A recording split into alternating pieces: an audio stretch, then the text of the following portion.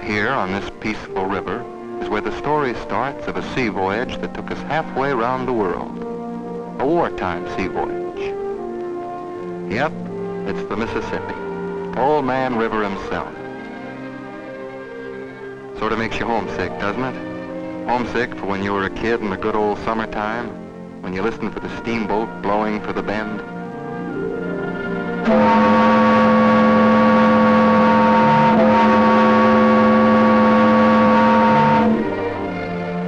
Remember your first ride on a stern-wheeler with her paddles biting into Mississippi water, and thinking maybe how you'd like to run away down the river on one of them to St. Louis, or Memphis, or maybe even New Orleans, then aboard a big ship out to sea?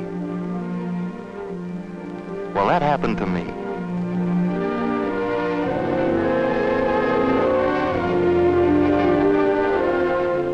It's a long jump from the middle of America to the deck of a seagoing freighter, but that's how I happen to know about this voyage that started right here in the town of Hannibal, Missouri, the hometown that Mark Twain made famous.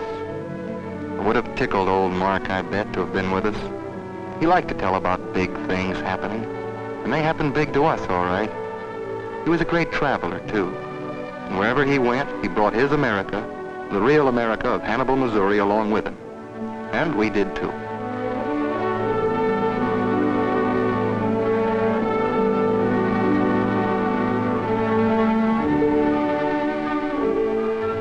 We had the kind of adventures Huckleberry Finn and Tom Sawyer dreamt about. There they are, looking out across the big river. Real American kids. Town of Hannibal has changed since those days, I guess. Paved streets and automobiles and so forth. The people haven't changed. When war came, they pitched in to work and fight so that the American brand of freedom and liberty could survive. Like every other American town, Hannibal had sent its boys to the battlefronts, and her men and women were helping to win the toughest war America had ever been in.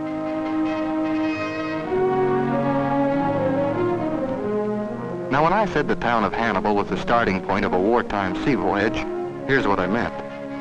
Somewhere in one of the battle zones, the United States Army needed a railroad. Railroads mean freight cars, and freight cars need wheels.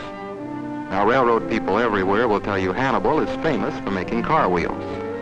So Hannibal's car wheels went to war, and the first lap of their journey was from here in Missouri to the shores of California.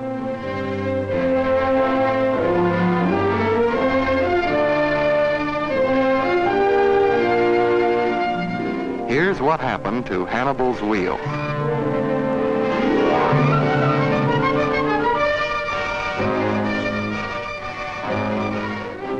Now, if the Army wanted a railroad, there was only one place for it to come from, the good old USA, and only one way to get it overseas, on ships of the United States Merchant Marine. So out here on the docks of San Francisco, we began to take aboard our ship car wheels for a railroad somewhere, we guessed, across the Pacific Ocean.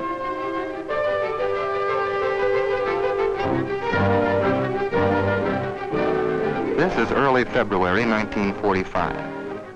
Lots of things are happening out there west of the Golden Gate. On shore, the newsboys are yelling that our troops have gone into Manila, that our Navy is plastering the Jap-held China coast, and our B-29s are stepping up the fire raids on the Nips home islands. So we were in a hurry to finish loading and get this cargo to where it was needed.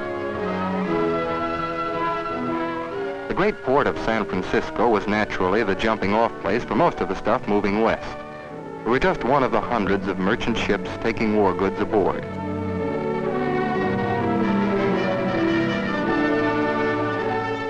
We were mighty proud of our brand new Victory ship, and look at her name. She was one of the bunch named after American towns, you remember? Nobody aboard hailed from Hannibal itself, but that didn't stop us from adopting Hannibal as our hometown.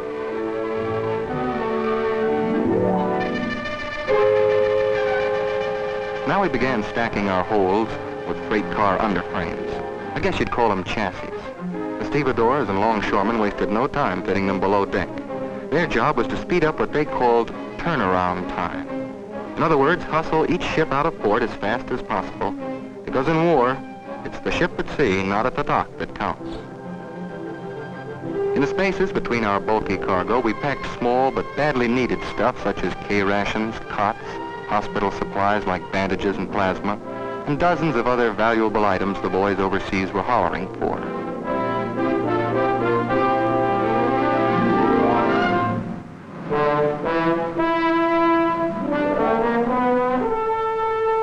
But this was the payoff cargo. Nothing less than 8 full-grown railroad engines complete with tenders. Each engine weighed 55 tons, and its tender tipped the beam at 20 tons, complete with fuel oil. The idea was that these fellows would be ready to run as soon as we could set them down on rails somewhere in the Pacific.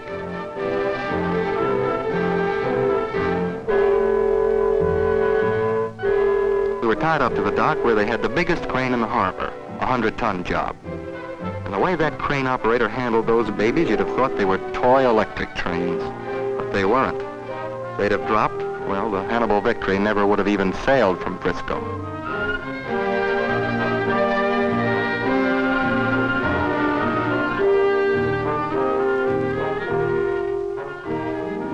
One of our mates told me afterwards this voyage gave him a bad dream. He dreamed he was that old Greek king. What's his name? Damocles, that's it. But instead of a sword always dangling over his head, it was a locomotive. But one by one they were set into place on the deck on either side of each hatch. 4 hatches, 8 locomotives.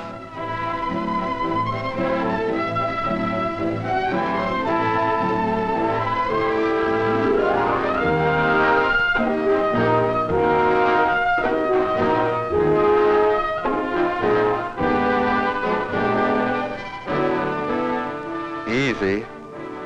Easy does it. Now the last one's down. We'd laid regular road beds, you might say, out of big pine timbers to cushion the weight of the locomotives on our steel deck plates. The wheel flanges fit those timbers just like rails.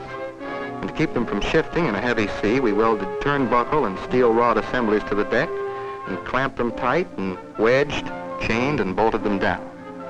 We were getting near the end of the loading job now, and all hands knew that sailing day was near. Somebody else knew our time was short, too. The chief mate had only been married a little while, but it doesn't take a woman long to find out that a voyage is likely to be a long one. I can remember the chief saying, "I'm going ashore on a couple of errands. When I get back, I want to see number 1 hatch secured." Well, we went ahead with the job and got the big tarps lashed into place.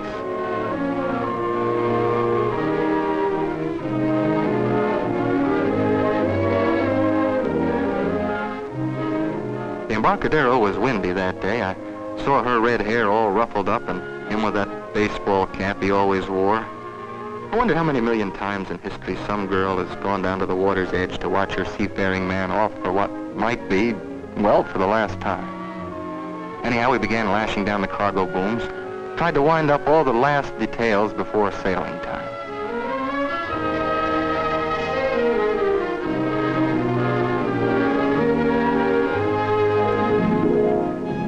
Sure, sailing time was a secret, but do you think it could be kept 100% secret from her? Maybe she didn't know the exact hour. Oh, well, all I can say is I'm glad nobody was there to tell me goodbye. Best thing is to keep busy up to the last minute.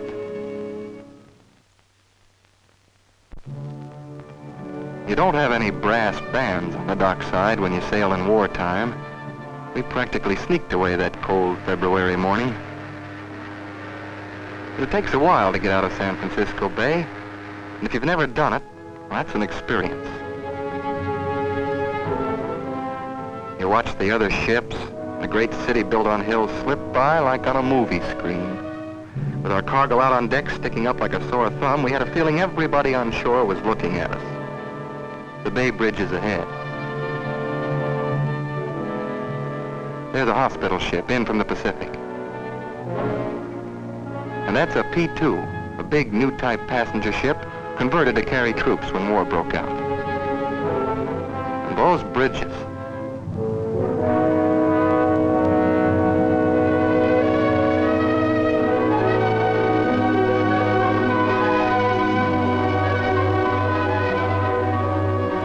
We had 2 Army corporals aboard, nursemaids for the locomotives.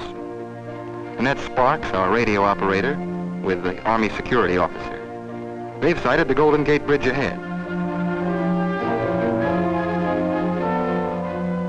Now we've been led through the submarine net, and the Navy's seen our signals. The pilot's on the flying bridge with the skipper. The talker is checking his telephones. He's hooked up to each of the gun stations. That's Pegleg and Joe on the engine. Funny how he got attached to those locos. The engines, I mean, not the guys.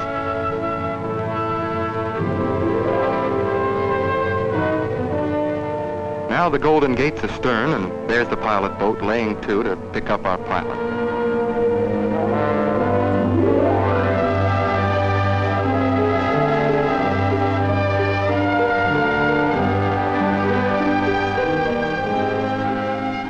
Now we know we're on our own. Dropping the pilot always makes you feel like you've cast off your last line to shore.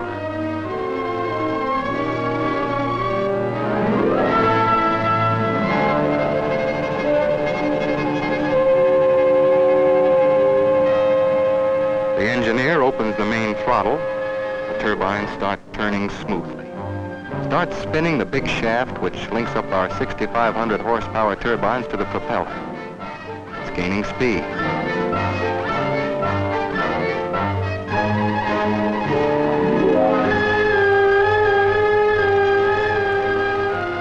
Now you begin to feel the lift of the Pacific. This is what a ship is built for. I guess this is why a fellow goes to sea.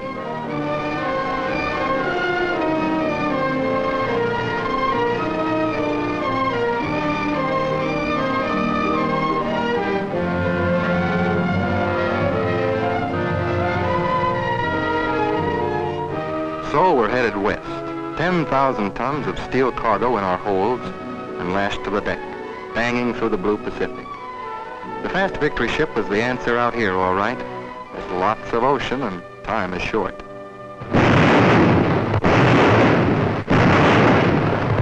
We tried out our guns right away so we could turn back if anything was wrong with them.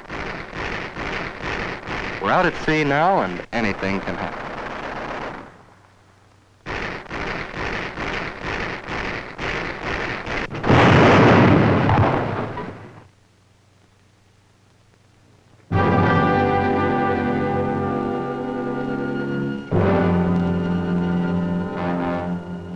It's the first morning out. Sun peeped through just enough for the skipper to get our position. You got to admire the captain. He's already had 2 ships shot out from under him, but he's kept sailing, even though he wasn't getting any younger. Now he'd opened his sealed orders and was plotting our course for the navigation officer to follow. We were headed for Gaite, which was an Army code word for a certain point of longitude and latitude. As far as we were concerned, it was destination unknown. As we steamed westward, the scuttlebutt began. These seagoing rumors had us leading the invasion of the Chinese mainland, had us headed for the Philippines, for India, for Japan itself. But most of us had learned to discount this kind of talk and just to wait and see.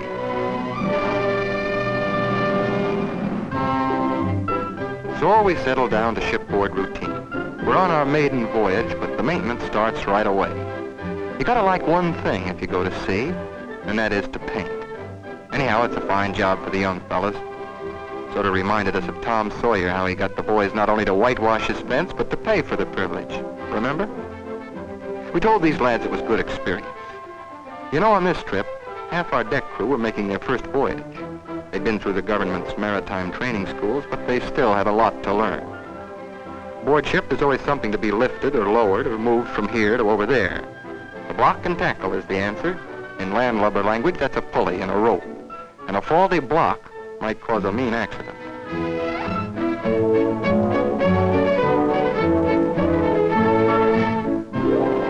If you're not painting, then you're chipping away old paint, or so it seems. There was one routine job nobody ever tried to get out of. Keeping the lifeboat gear in first-class shape. When you need a lifeboat, you need it in a hurry.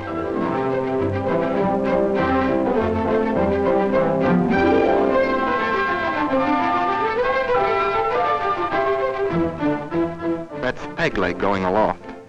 His seems like he wanted all the tough jobs just because he did have only one real leg. The other was aluminum. You see, Peg had been in the Navy, and around Guadalcanal somewhere, they got his ship.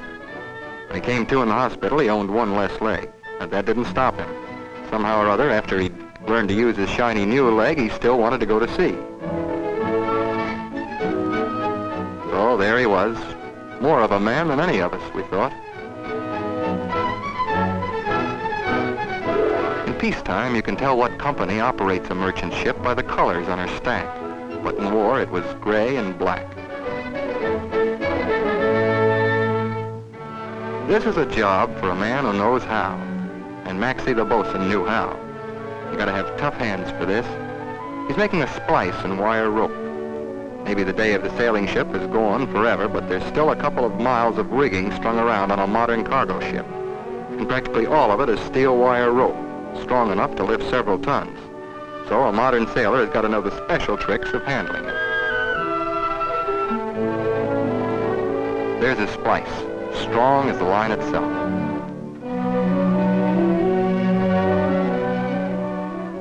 The rigging aloft has to be kept sluiced down with tallow and graphite so it won't rust and jam. And so the seagoing housekeeping went on, all the small jobs it takes to keep a ship sailing, no matter whether it's wartime or peace. Red was an ex-football player, but another of our lads very new to the seafaring profession. One day he came aft during his off-watch to catch some air. So you get paid to watch a goonie bird, hey, Maxie asks? Maybe you're learning to fly to be a pilot, hey? Oh, says Red, I only came here on the back end to rest up a little. On the what? Maxie yells. You and me are going to go on a little tour. And he lectures as he goes. Mainmast. Cargo booms.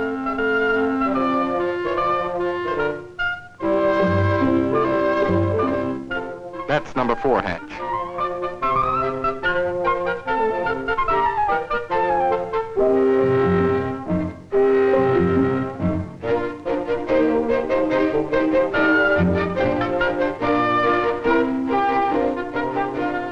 On the bridge deck, Maxie stopped. Okay, is that the stack or the funnel?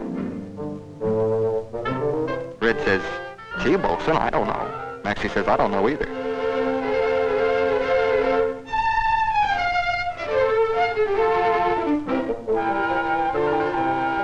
They make their way forward until they get to the flying bridge. This is on top of the wheelhouse and has a duplicate set of controls. Did they tell you what this was at school, Maxie asks? That's right, the wheel. And this? Correct, the binnacle. Now Red says, bosun, I'll show you a thing or two. Lifeboat.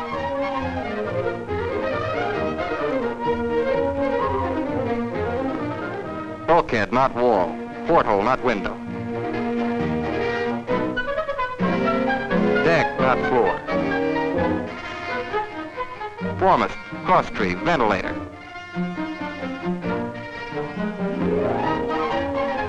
Hatch. Cargo boom.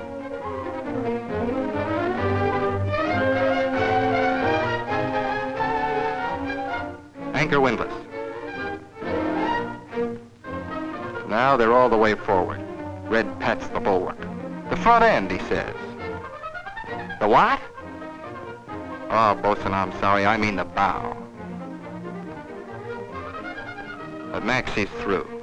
Be sorry below. Scram.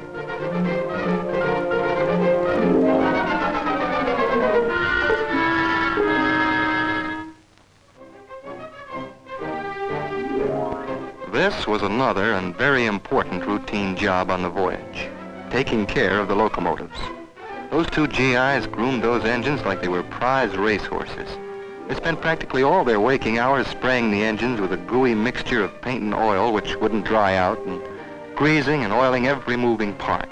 Otherwise, the rust would have ruined them sitting out here in the salt spray. Funny thing about the 2 GIs, they'd been working for a railroad before they got in the Army, and now here they were doing the same thing as they did in peacetime.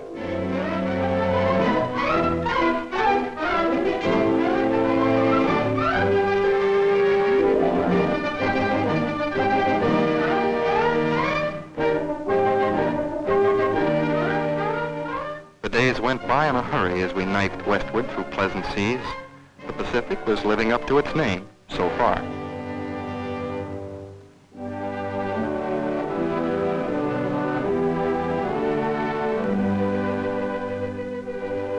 I remember our first Sunday on that voyage. From the after-gun deck came the sounds of singing. Hymns, it was. It was the Navy gun crew going to church in the sunlight, holding their Sunday services in the shadow of their own guns. It was a fine, full sound out in the clean air. The chief mate happened to be making his rounds because Sunday or not, we were a cargo ship underway, and besides, they were waiting for us somewhere on the far side of the Pacific to deliver those locomotives in good shape.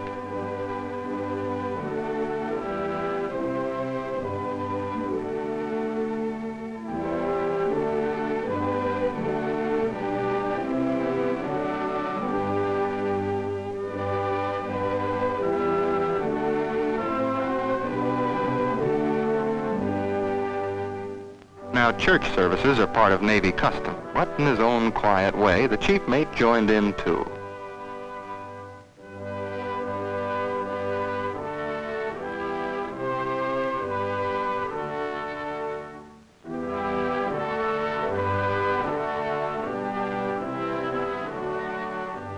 And all the while, the lookouts scanned the face of the waters, kept watch upon the heavens.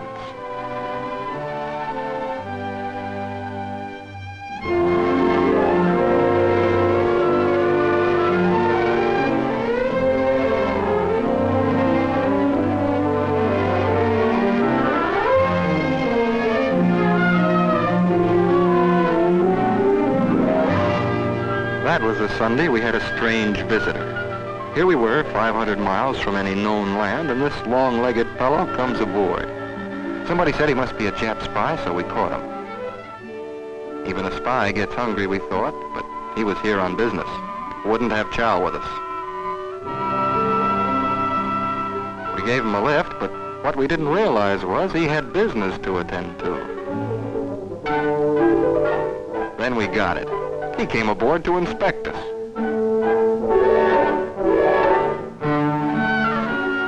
And with his hands behind his back in his white frock coat, he carefully checked over each turnbuckle and ring bolt, saw to it that our cargo was lashed down ship shape in Bristol fashion.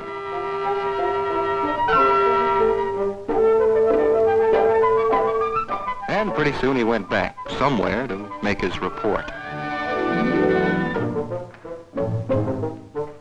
Sunday was a good day for a lot of little personal jobs. We took turns cutting each other's hair, and some of the lads did a good job at it, too. Lots of advice from the customer. Also, you had little time to repair your sea bag, for instance, with expert assistance, of course. Ever see a good ship without a monkey aboard?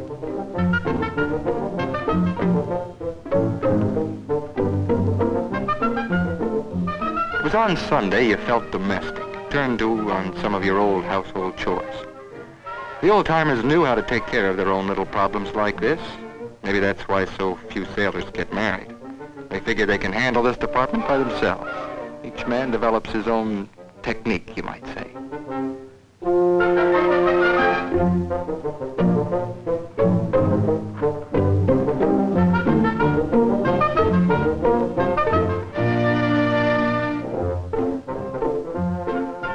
Sunday was the day the boys in the steward's department showed off.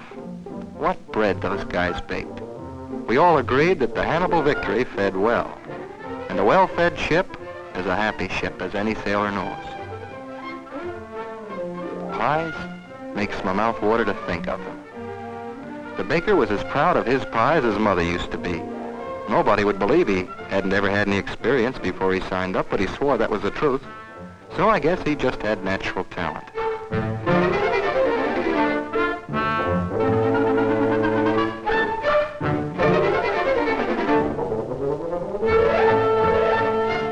Baker was a friendly guy, so maybe he didn't care if it was dangerous to leave any slices hanging around convenient-like.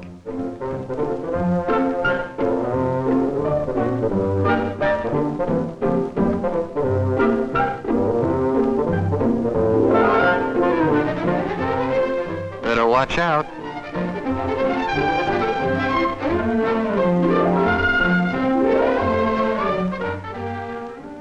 One of the rules aboard our ship was that every man must have plenty to eat. The steward's department totaled about a dozen cooks, bakers, and messmen all told. Their job was to feed 80 hungry men. This meant serving 6 meals per day to take care of the men on the different watches, with coffee and sandwiches on hand any hour of the night or day.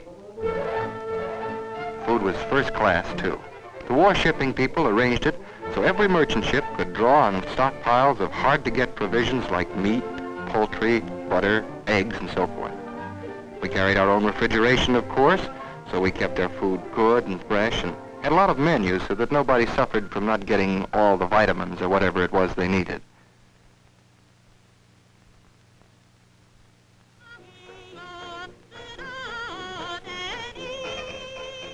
No cover charge and a free floor show, compliments of Tokyo Rose.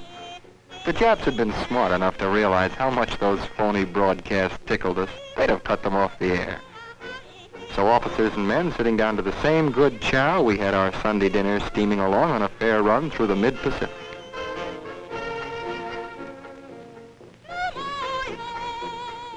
Nobody seemed to have a care in the world, but you couldn't keep the engineers from talking shop. Revolutions, steam pressures, arguing the merits of turbines compared to the up and down engines on the Liberties, and so on and on.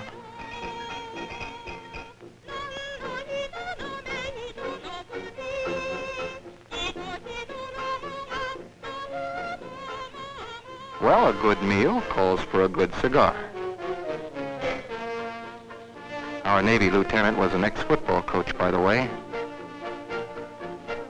Even the skipper loosened up after Sunday chow. We were wondering then how long and how bloody the road to Tokyo would be. The thing that you noticed about the armed guard crew was how young they were. Those were the kids that used to hang around the corner drugstore when school was out. They were filing clerks, machinists' helpers, farmers' sons. These were the soft, spoiled Americans who didn't stand a chance against the trained armies of Hitler, Mussolini, and Hirohito. With chow over, those of us off watch were swapping lies or otherwise showing off our seafaring ability. That's Sully, the Hawaiian Irishman, showing what he learned in maritime school. He's another of the bunch we had aboard from the islands. Joe was an ex-fisherman from Monterey. When war came along, he figured he could serve best in the merchant marine, and we agreed. Don't let the beard fool you, this was Tony's first voyage. But of course, the real expert on nautical matters was Red, as usual.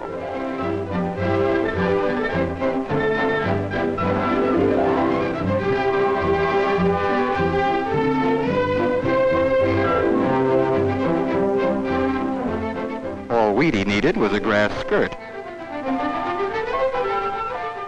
Then the old maestro shows how a fancy one is done.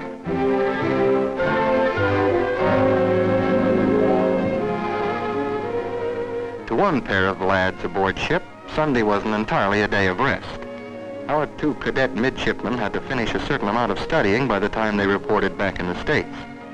They couldn't help being a little homesick around the edges now and then. They were good kids and were going to make good officers.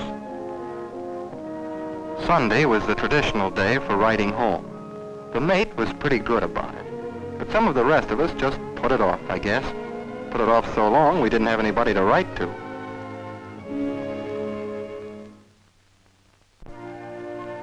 Well, the day is nearly over and the watch comes around to bring us back to reality. Back from our thoughts of home or games or books. It's time for blacking out. Almost dusk. Even a pinpoint of light can be seen miles away.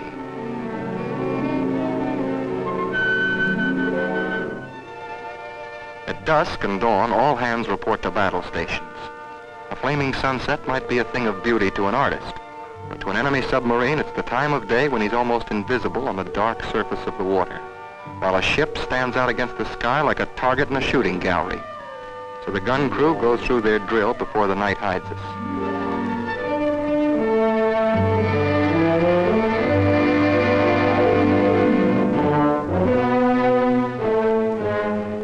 Word has just come from the bridge.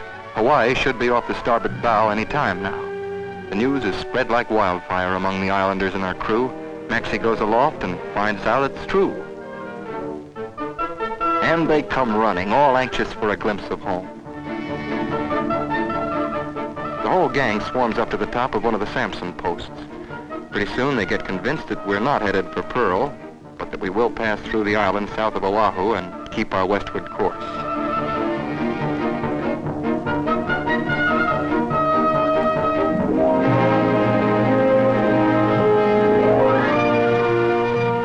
There's Diamond Head now.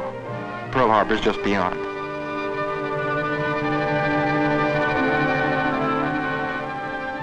We felt mighty sorry for those boys, for this was home they were passing by, but there wasn't anything we could do about it.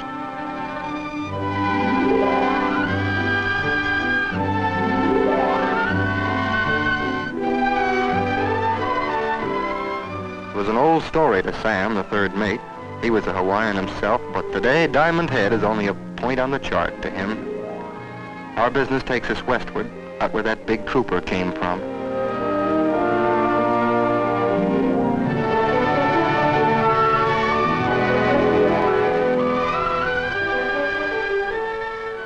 We happen to be batting the breeze in the crew's mess when somebody says, "Here we got 8 iron mascots topside, and the so-and-sos don't even have names." Chris says he's got an idea. This ship is named for Mark Twain's hometown, right? And we got a whole set of Mark Twain's books the people of Hannibal gave us, right? All we got to do is look in there. One's got to be Tom Sawyer, somebody says. Yeah, and Huckleberry Finn.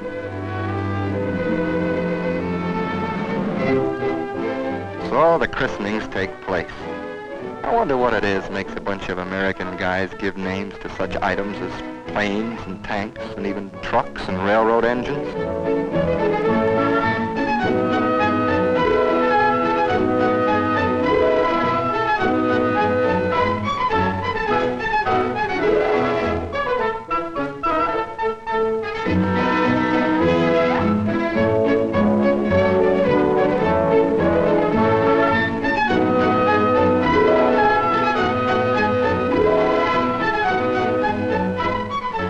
Then somebody brought up a serious problem. What if some of these were lady engines? And somebody else yells, "Hannibal!" So Hannibal it was.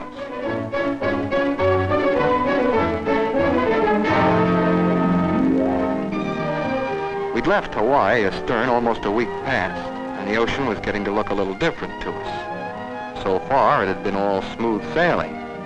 This couldn't last much longer.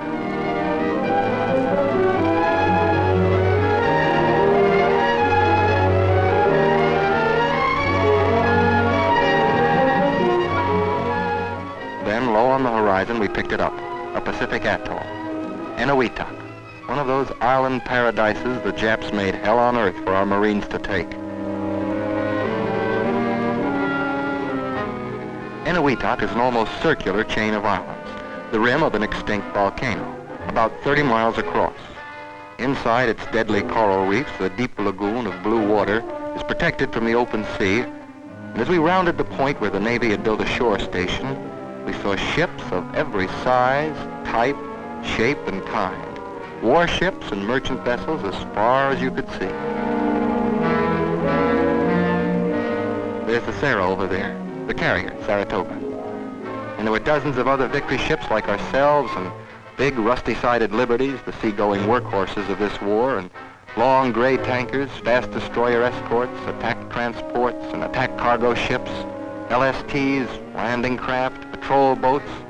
America's maritime might all gathered together out here in the middle of the Pacific.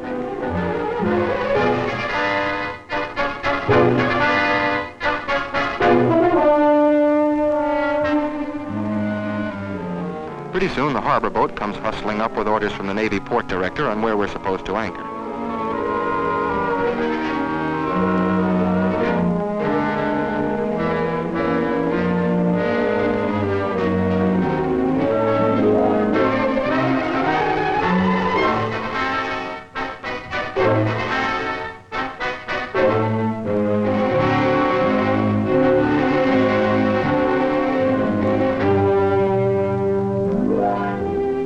Now here we were, 2/3 of the way across the Pacific, 5,000 miles from San Francisco. But the real tough going lay ahead of us. Now was the chance to check up on our life-saving equipment, to go over the lifeboat gear with a magnifying glass almost, check the provisions and water, first aid equipment and navigating instruments in the boats. We had the latest kind of rig. The boats were launched by gravity and were hoisted by electric-powered davits. The bosun took personal charge of this detail, so you can be sure everything was done right. For some of us aboard who'd sweated out long, blistering hours in the tropics in lifeboats like these before getting rescued, or who had nearly frozen to death in them after getting dumped in the North Atlantic. But we'd somehow come through. Luck, I guess. 5,000 of our shipmates in the Merchant Marine were never seen again. Yes, we wanted to be sure we had something to hitch our lives to if the Hannibal took a hit from a kamikaze or a sub.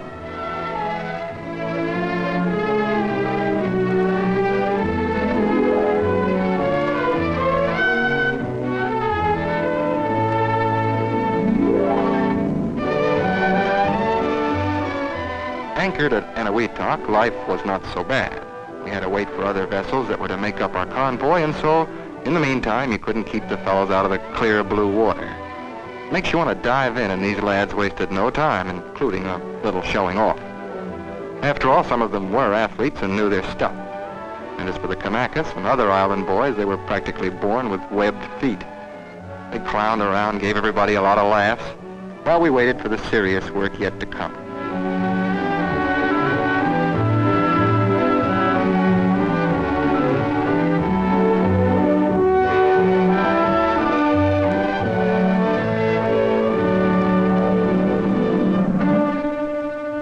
We didn't have long to wait. We broke out the laundry and the Navy began rounding us up for the convoy. Aircraft from the carriers streaked low overhead.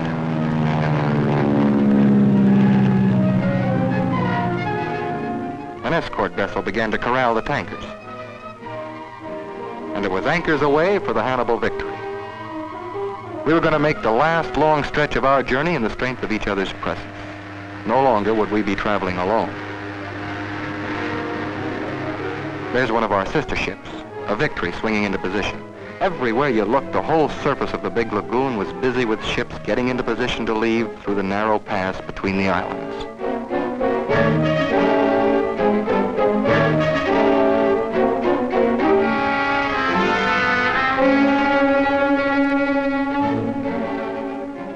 Signalmen were working the big blinkers we all carried. This was the way we talked with each other out here, for we were under tight orders not to break radio silence.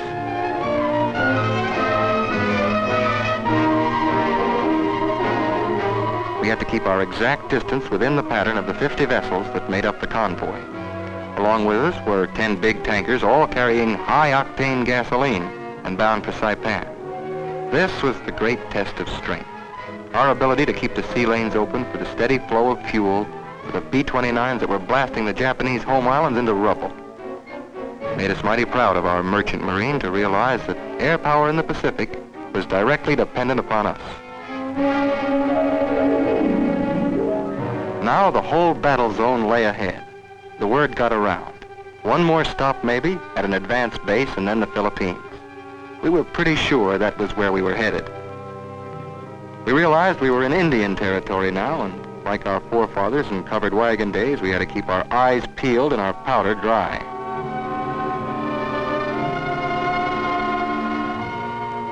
The tropic nights were beautiful and dangerous. We were blacked out like the inside of a cat.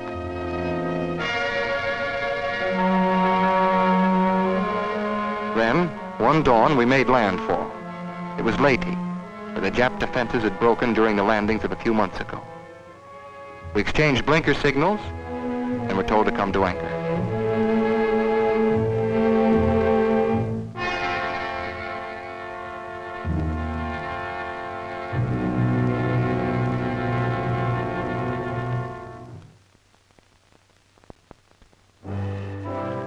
The Japs still infested those dark hills. Underneath us, they were lying dead on the bottom, because here they first used their kamikaze planes against our cargo ships, while our soldiers hung on to the beachhead. We weren't going to stay here long. The word was passed. We were headed for Lingayen Gulf. That's where they needed the railroad to connect up with Manila. This time, more ships were joining us. A special task force of escorts, LSTs, and a couple of big Navy transports like this fellow bound for a private invasion of their own. Only a few weeks before, this was where one of the great battles of history took place. The Jap Navy tried to smash our Leyte invasion and met instead the gunfire from our battle wagons and planes from the carriers of our 3rd and 7th fleets. Now all gun stations were manned. All lookouts were posted, for the Japs were still holed up in these Philippine islands, even if we have got them on the defensive. And we've got air cover, too. We all carried valuable cargo, but if we thought ours was worth a lot, what about that big C-type ship off to starboard? She was a trooper with 2,000 American GIs aboard.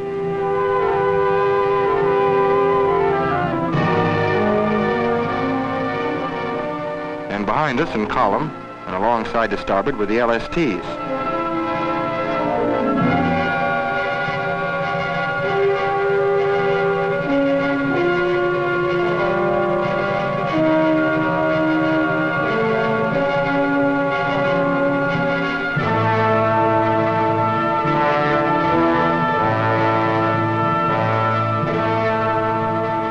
Our DEs flashed a warning.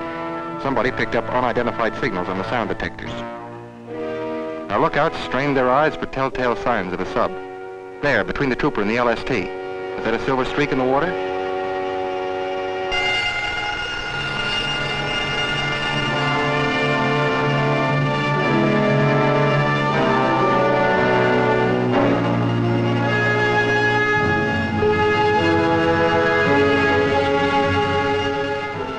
We were a juicy target, this convoy, loaded with men and tons of supplies. But the Japo subs were in even greater danger. These lads wanted bad to paint a Jap flag on our funnel. To get a Jap on our maiden voyage.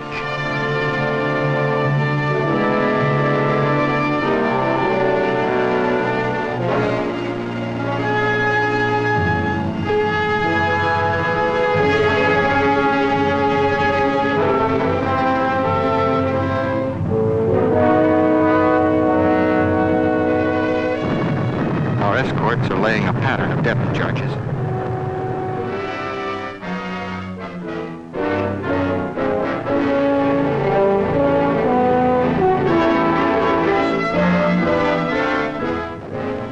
Down here, you can feel the concussions from the ash cans going off around us. The DE suddenly veers across our course. Maybe they've located it.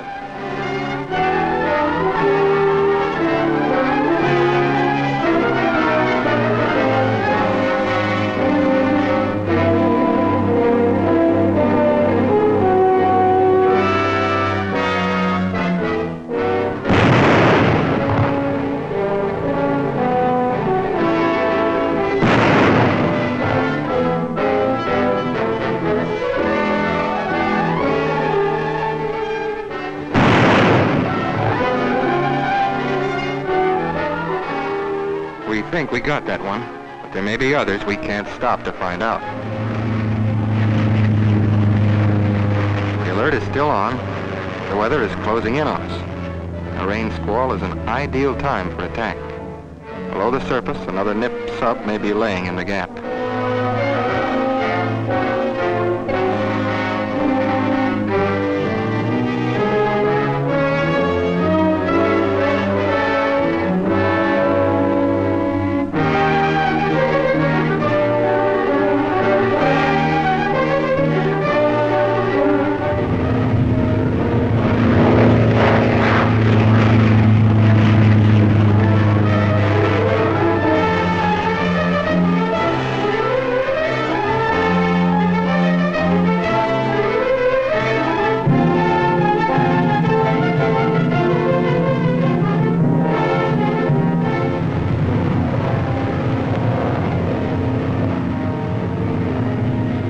Then the planes streak north. Suddenly the signal leaps from ship to ship. All clear, all clear.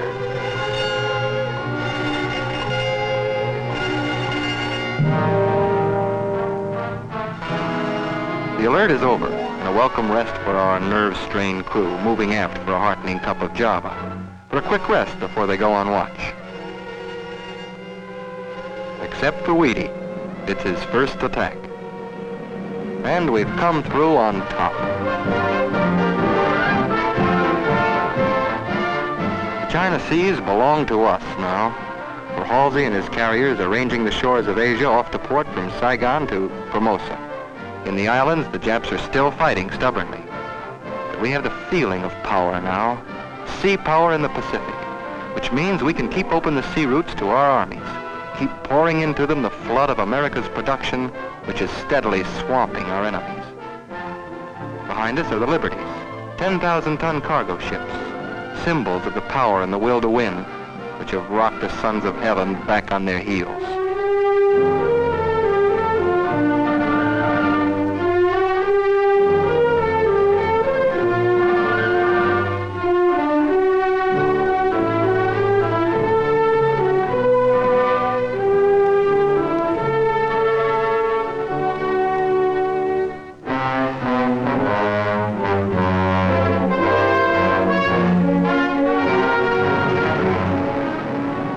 We've reached our destination. We got saluted, too, in a way. That destroyer's throwing a salvo at the enemy back in the hill. We're at the head of Lingayen Gulf, where the Japs first invaded in 1941, and where we landed to drive down on Manila.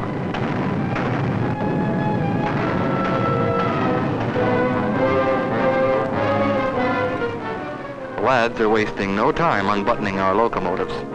The enemy is shelling the anchorage with guns they took from Corregidor. Here comes the landing craft. They'll take the smaller stuff to shore. We need something bigger to handle this floating railroad yard on our decks.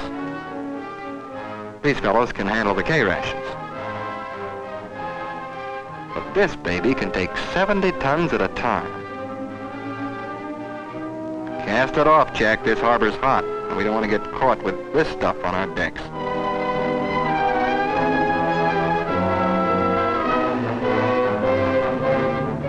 Here's the answer, an LCT, landing craft tanks, which will ferry the locos from us to shore. A neat trick if they can swing it.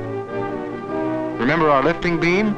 We brought it along, and now the lieutenant in charge is showing them how to corral it and make it fast to the engine. He was an oil well rigger from Texas. Must have been a cowhand, too.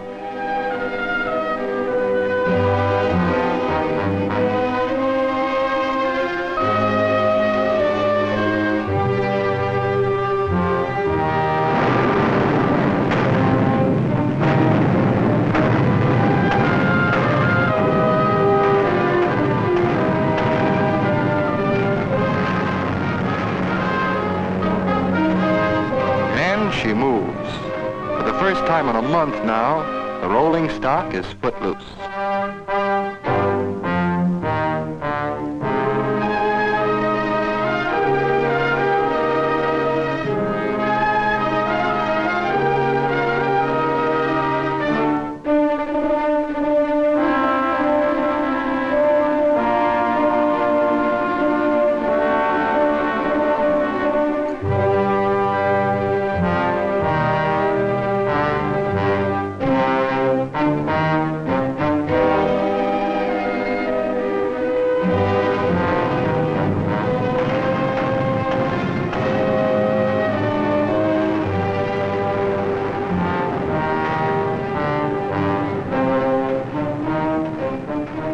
Locomotives leave us forever, but they don't get away in secret.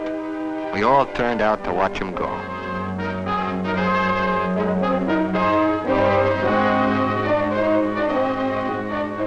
Getting the tenders off came next.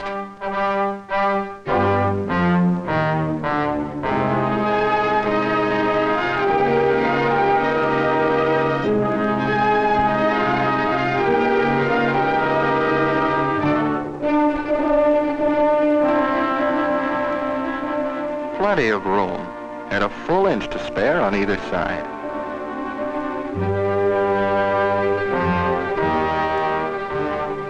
Now, despite the fact that the Gulf was getting rougher, the word was passed to hurry up the job. The military situation ashore called for faster supply from the big base here at Lingayen along the road to Manila. So we worked late into the day, taking chances we usually wouldn't, to get our rolling stock ashore. They needed these engines on the rails, hauling men and supplies. We worked until darkness caught up with us.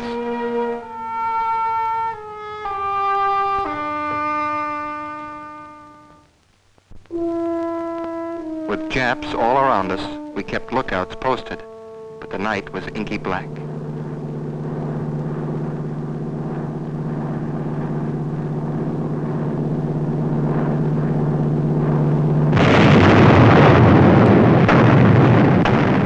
He caught us flat-footed. A single, solitary Jap bomber gliding in low let loose one stick of bombs on the ammunition dump ashore. You feel like crying watching the sweat and labor of thousands of people in the factories back home go up in smoke and flame. Not to mention the guys aboard the ammo ships who risked their necks to get it here. All in one night's fireworks. It's a pretty rough lesson in what a terrible waste war is.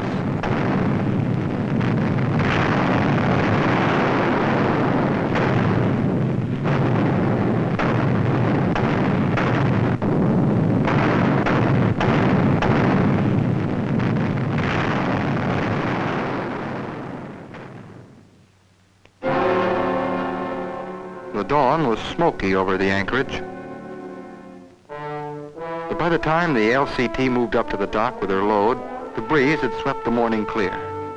This shore had taken a lot of beating, both from us and the Japs. But the Army had rigged up a husky dock and laid rails on it so as to take the engines. Only the last lifting job now, and the transfer would be complete. The railroad to Manila would be ready to run. You couldn't help wondering how Mark Twain would have told the story of the locomotive that went to sea and flew through the air. As Tom Sawyer, Huckleberry Finn, Hannibal, and the others finally got their wheels on terra firma. Railroad engines with names many a Filipino would wonder about for years to come.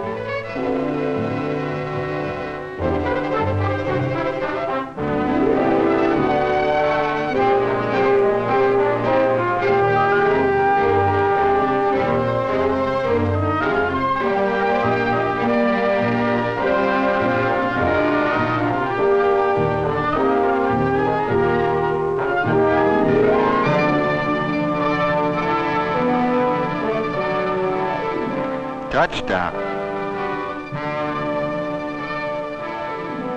Our ready-to-run engines are going to get one more lift before they're under their own steam by one of the always-present ducks, which work on land and water. It'll tow our locomotives onto solid ground once again.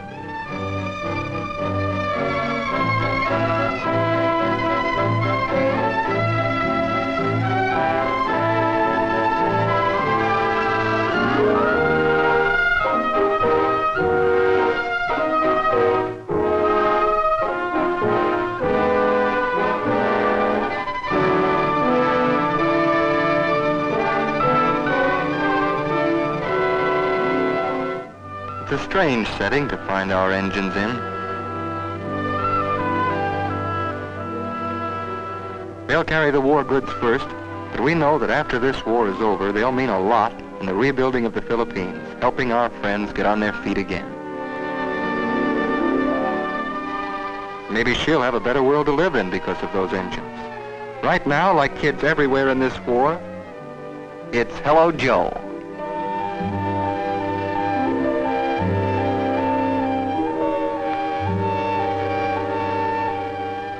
Now we've got news.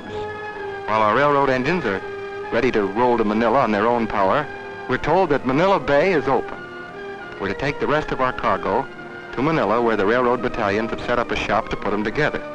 So we steam out of Lingayen Gulf, around the South China Sea, into the harbor our Army and Navy has taken back from the Nips. There's Corregidor, the Rock.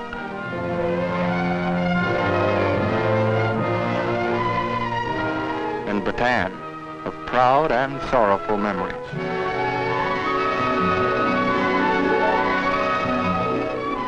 We see they've begun to route other merchant ships into the anchorage already. And since the docks of Manila are smashed, we drop the hook offshore and this time unload our cargo into LCMs. It's almost the end of the journey for the car wheels. Now, we've all heard of what has happened to Manila, so those of us who can, leave the ship, climb aboard the shuttling LCMs, and head for shore.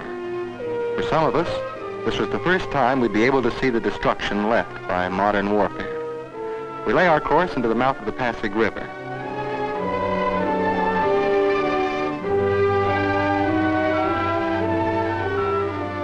First, the Japs wrecked the waterfront, and then we had to blast them out when we came back.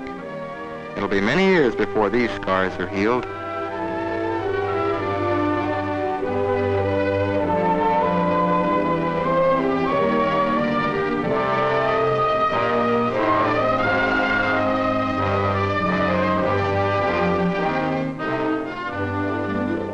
Our wheels are coming ashore.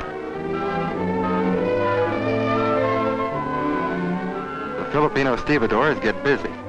The wheel trucks have to be set on tracks and the car frames fastened to them.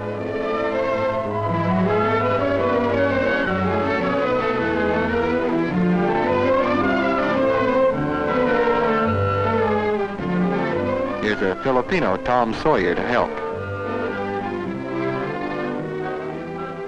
Our railroad men check the bearings and look over the blueprints.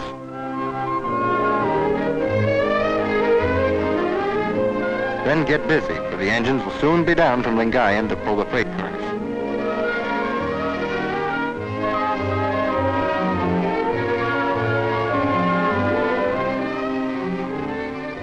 This is where a wheel belongs, on a rail ready to roll. In the meantime, the chief mate is taking a look at what used to be familiar street scenes. Manila was once a peaceful, prosperous city.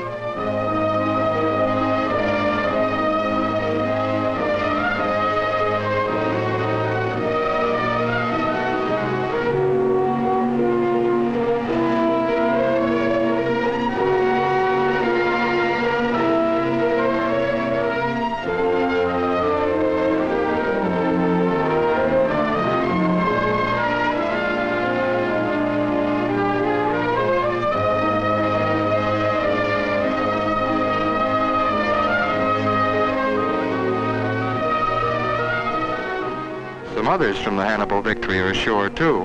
They've looked on ruined cities from Murmansk to Malta, but this is the worst. You don't feel very kindly toward the Nips, seeing something like this.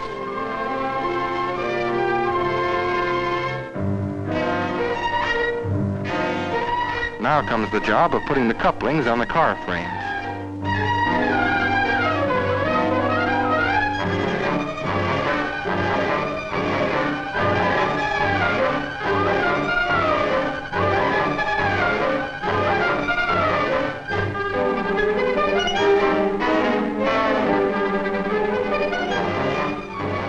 Next, the frames are lowered onto the wheel trucks.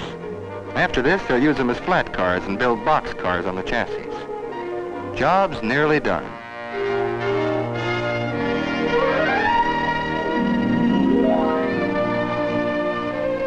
The mate told us afterwards he couldn't help thinking of the difference in what he saw in the broken ruins of Manila and what we'd done by bringing over a cargo that had helped rebuild this country.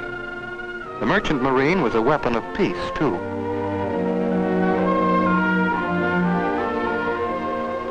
Our locomotives had pulled into Manila now, ready to get their loads rolling to help finish the fight. We've left our name behind us here.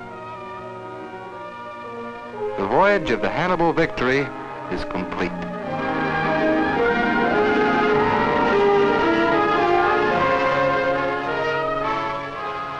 Engineer gets his orders.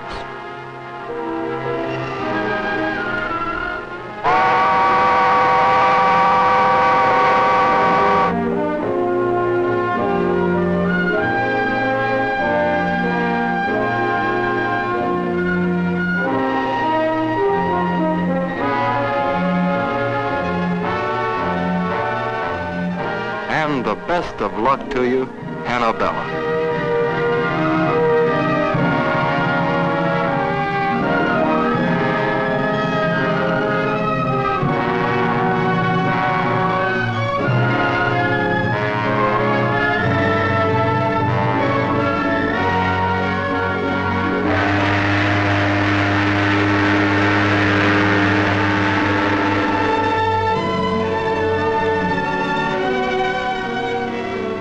So we upped the hook and headed home for more.